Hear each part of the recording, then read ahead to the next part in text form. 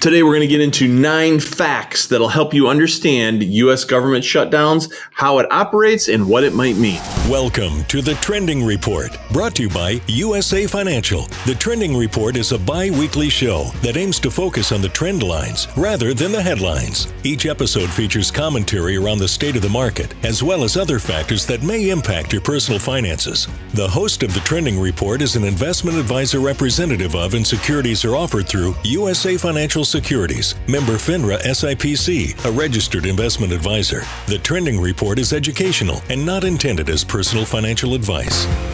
Welcome to the Trending Report. Today we're going to talk about 9 different facts that'll help you understand a little bit about U.S. government shutdowns, how they work, how they operate, how they come to be, what that impact might be moving forward, and how it may affect the stock market. Now, we'll also jump into our normal traditional stock market data, and that will be for data ending last Friday, which was September 22nd. So with that being said, let's jump right in.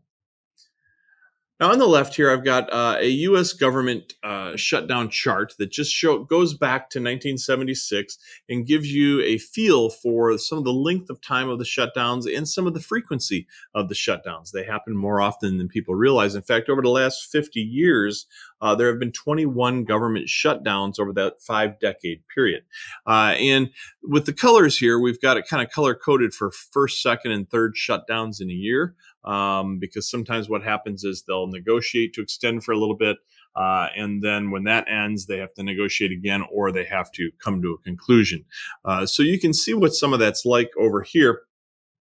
And U.S. government's the shutdowns for non-essential federal employees means that they're essentially furloughed and they are suspended. And then essential employees continue to work, but neither one of them are getting paid when that happens. Now, when operations resume, their paycheck backfills and they do get that money back. So they're not working for free. They do continue to get paid. But nonetheless, everything kind of locks up, as you would imagine. Now, the structure of how this operates, this goes back to 1980 with U.S. Attorney General Benjamin Civiletti and his kind of idea for how these things could be structured to operate. And if I go to this next set of bullets, every year, Congress is expected to pass 12 appropriations bills that fund all of the various government and the agency programs. And they have to do this by September 30th because the fiscal year for the government starts on October 1, not January 1, but on October 1. And the last time that all 12 of these bills was passed by Congress by the deadline was in 1997. So obviously, this is a common occurrence now. This is just kind of the typical way that things operate. But the reason that this chart over here is not riddled with closures and shutdowns is because there's this thing called the continuing resolution, or a CR. And what can happen is if they're not hitting their deadline, Congress can pass a continuing resolution, which will extend and allow the government to continue to operate. And it will extend for sometimes weeks, sometimes days, sometimes months, whatever it might be. And on 3 occasions, it's actually lasted for the entire fiscal year. So they didn't even try. They basically just created a continuing resolution to get them through the year.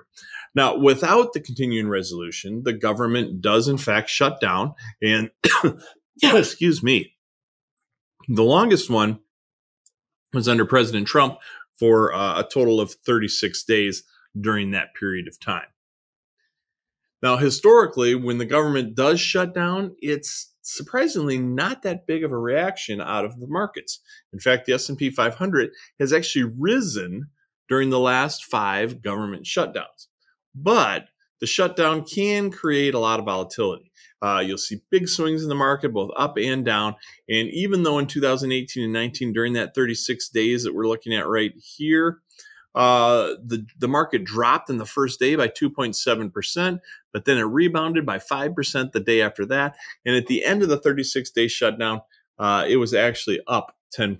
So although it's volatile, it doesn't seem to have a terribly bad impact on the market.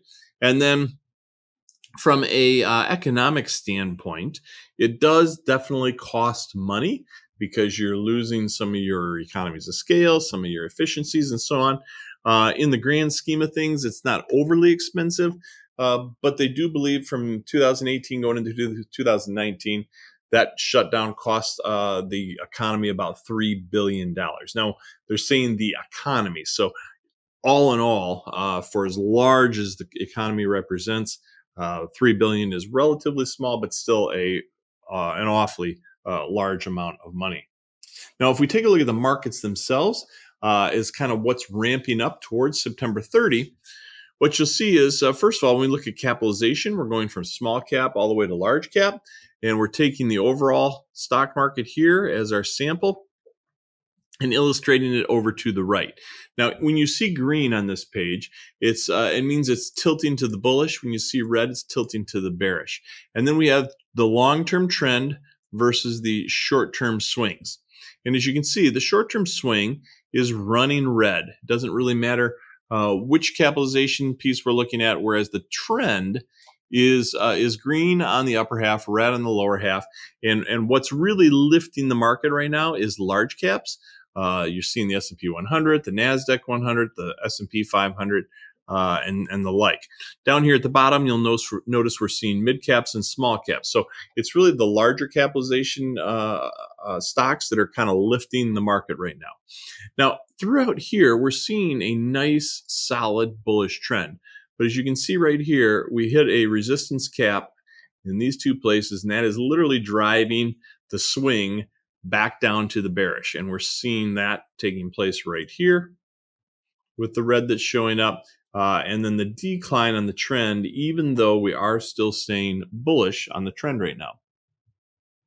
Now, if we look at sectors, here we're looking at the 11 different sectors that make up the S&P 500. And if we take the equal weighting of all of that, again, you'll see a trend looking nice upward, but then we're seeing the swing starting to come back down. We see the same or similar reflection down in here as we saw a moment ago. But we're getting that overall green trend is still taking place. We've got energy and financials and telecom that are essentially lifting the market. Down here, we've got materials and healthcare and real estate, which is tending to draw it back down. And then as we move on to international equity, here we're seeing a lot more red on the board. Everything is showing up on both the trend and the swing as being quite negative, quite bearish.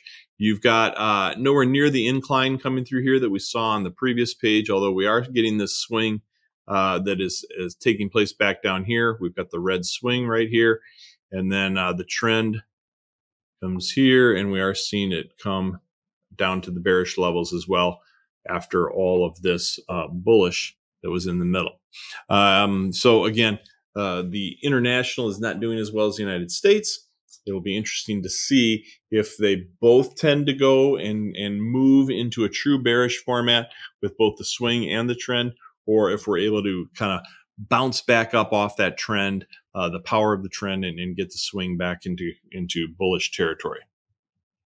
And then finally, last but not least, if we look at the bond market has been kind of a mess for quite some time here. We've got nothing but bearish red flashing at us on this board. The overall bond market is buoyed, although negatively, bearishly being buoyed by some of the short-term type bonds, and then the longer-term treasuries are what's kind of pulling it down. Here you can see the trend turned bearish just about at the beginning of June, and we've got a stiff downward trend and swing, lots of red swing taking place in here as well. So as we approach October 1, September 30 being the deadline for the government, it will be interesting to watch and see if we're going to get a continuation, which we most likely will, but if not, how will that in fact affect the markets? And we'll obviously be diving into that next time. Thanks again for listening to this episode of The Trending Report, powered by USA Financial. We invite you to visit usafinancial.com to find out more about our work with independent advisors and their clients all around the country. Any projections, targets, or estimates in this report are forward-looking statements and are based on the firm's research, analysis, and assumptions. Due to the rapidly changing market conditions and the complexity of investment decisions, supplemental information and other sources may be required to make informed investment decisions. All expressions of opinions are subject to change without notice. Clients should seek financial advice regarding the appropriateness of investing in any security or investment strategy discussed.